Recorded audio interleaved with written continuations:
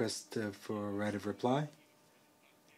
As I understand, the representative of the Russian Federation has requested to exercise his right of reply.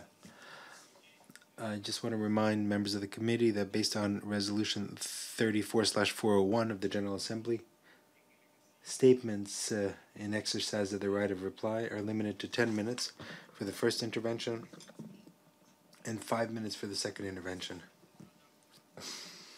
Now I call on the distinguished representative of the Russian Federation. You have the floor. Thank you, Mr. Chairman. First of all, I want to point out to the representative of the Ukraine that Russia shares the victory over fascism with all countries whose governments know how to honor the memory of those who died, and so the destruction of monuments and the marches by nationalists and glorifying nationalists such as Bandera and others. This is what is being imposed and supported by the Ukrainian authorities. This is how, for many years, they honor the victory over fascism. Furthermore,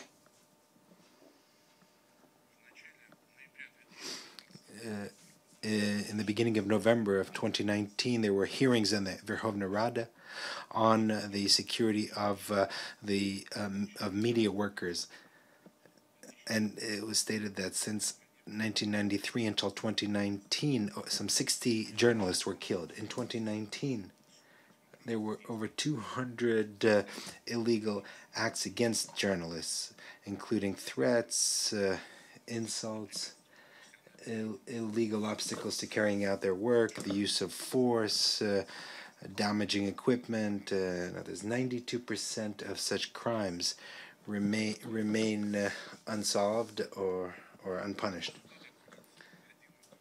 Only 1 out of 12 cases makes its way to the courts.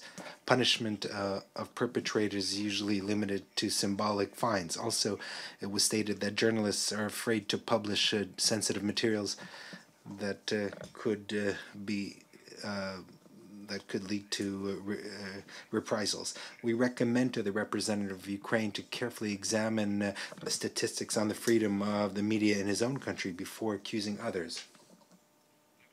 Also, I'd like to draw the attention of the representative of Ukraine and certain other Western delegations to the fact that accusations that Russia is using disinformation in order to justify the special military operation has nothing to do with reality. All the statements of official government bodies, including the Ministry of Defense, are published in a timely way and contain only verified information. The language of fakes and disinformation is actually used by Western media. Most of the fakes are discovered within hours, but remain in the media space for a long time and mislead a huge number of users. Now, in Ukraine, there are a lot of fakes that are being created as well. In addition to overt lies, there are distortions and criminal hushing up of information about humanitarian corridors established by Russia. Ordinary people who evacuate from there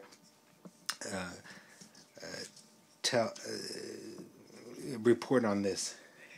Now, to shed light on what is happening, that is precisely to find out what the nationalists are doing to the civilian population. Russia is conducting an ARIA formula meeting on the 6th of May on this topic, and during that topic, we will give an opportunity to independent journalists to take the floor to present their materials, and we invite everyone to take part in that meeting.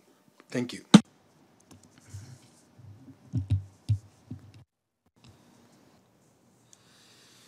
Agradezco la intervención al representante.